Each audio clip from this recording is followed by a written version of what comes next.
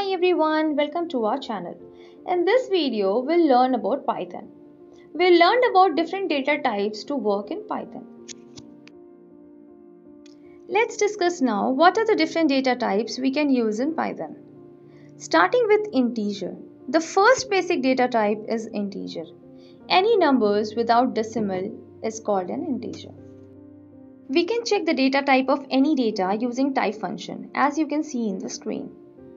Another data type which is commonly used is decimal numbers. These are called float. Any integer numbers with decimal points is qualified as float. When we check data type of decimal number, it comes as float as output. The next data type is string or character type. String can be defined as anything or any data declared within double or single quotes. If we check the data type of string, it will come as str.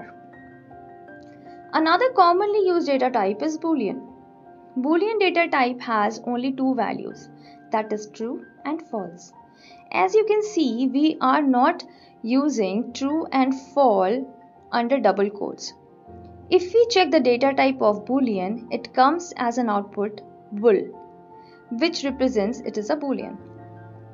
Python is case sensitive and hence when we write true or false with small letters, it gives us an error saying name is not defined.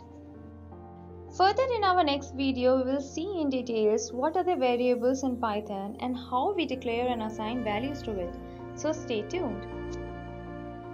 If you like this video, please like, share and subscribe. You can reach out through comment section if you have any question and concern, and don't forget to subscribe our channel. Thank you. Have a good day.